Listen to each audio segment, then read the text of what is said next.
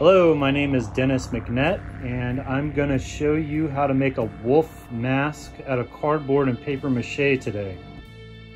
Okay, so the first step is gonna be making a solid cylinder that fits your head. And this is gonna be the base of the mask. If you look at this, underneath all this stuff, it's just a really simple cylinder there. So first you look at the cardboard and find which way the corrugation runs. Cut your piece of cardboard the length perpendicular to that. You can break it like this. And I usually just use the back of a Sharpie pen. And what that does is it's gonna make the cardboard malleable. It's gonna make it bend easier and a little more fluid, make it not look as boxy. Once you break, the corrugation rolls up and it bends and it moves very easily. From here, I'll wrap it around my head, mark where it overlaps, and cut it. Then get you some 2-inch masking tape, and I always recommend the better stuff, not the cheap stuff, because it doesn't stick very well. And you're gonna tape that seam and create the outer part of the cylinder. I always tape that seam really good because this is the base. This is what you're gonna stick everything onto. You're gonna stick the snout on here. You're gonna cut the eyes out. You're gonna put ears on. Before I add a top to the cylinder, I like to add a little dimension. Like I like the front of the wolf mask to slope down just a little bit. So I'll usually mark maybe 1 inch or so and just kind of cut that angle and know that the short end is gonna be the front. So everything's gonna slope forward. And then I'm gonna take that cylinder base and trace it out. And then you're gonna cut that out and attach it to the top. Once you tape this on really good, then you have that solid structure to add whatever you want to it. And that cylinder doesn't just have to fit your head.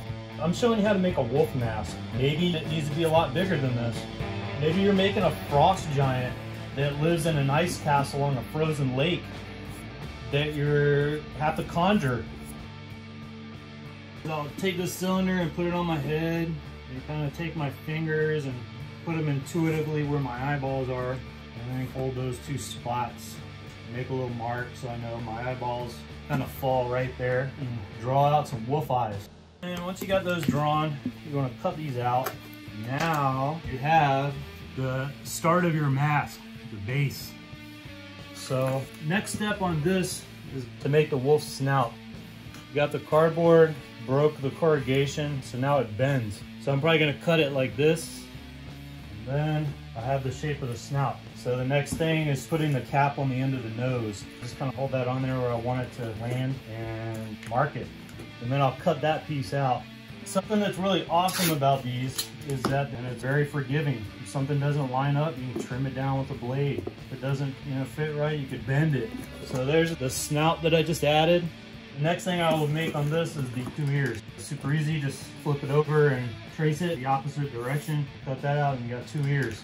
If you want to toughen anything up, you can just double up this cardboard. If I were to cut another ear with the corrugation going the opposite direction, it just makes it that much stronger.